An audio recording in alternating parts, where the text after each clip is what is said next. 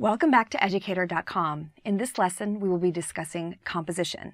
This is composition part 1 of a 2-part lesson. In this lesson, we will be discussing what is composition. We'll be defining it. We will talk about aspect ratio, and we will also be discussing field of view, which is the types of shots defined, and we will define the shorthand that we use, the terminology used in film and television. What is composition? Every time you pick up the camera and you frame your subject, you are making compositional choices.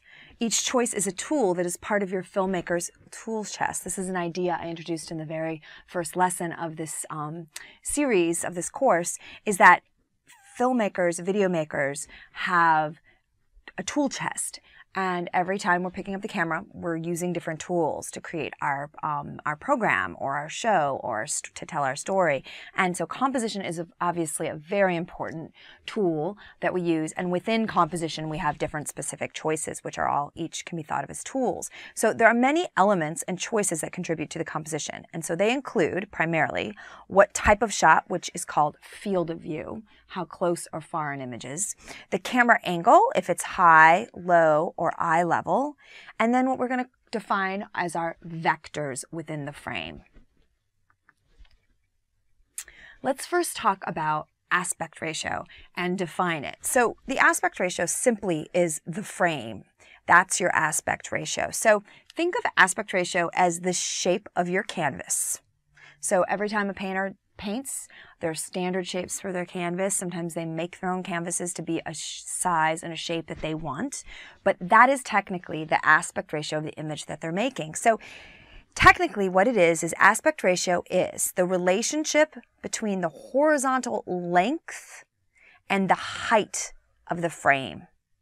Your camera may have a setting that allows you to select the aspect ratio.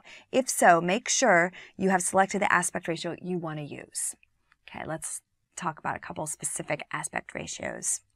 Okay, so 16:9, that's the common present standard for most television programs, films, and video contents. It's also called widescreen format. 16:9 wasn't always the standard. It used to be 4:3. It used to be the standard for TV as well as for films. Many people still have television monitors, TV sets, that are configured for 4:3. So, because of the shift in format, most viewfinders and video cameras have what's called TV safe marks on the viewfinder. These indicate the 4:3 aspect ratio, so make sure when you frame your images, you put all of the important critical information inside the 4:3 marks.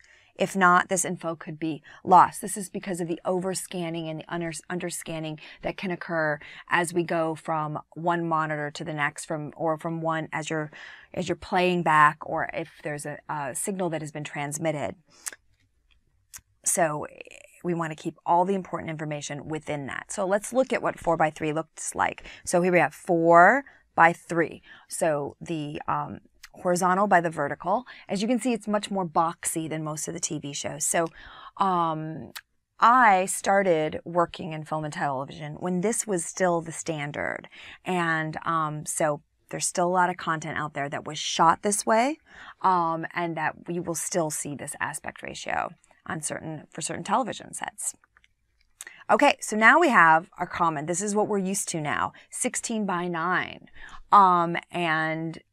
And again, it's 16 horizontal and 9 vertically.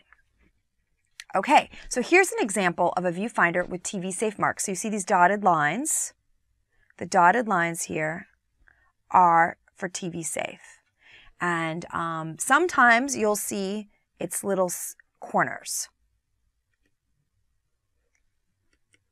This is another way that it might look.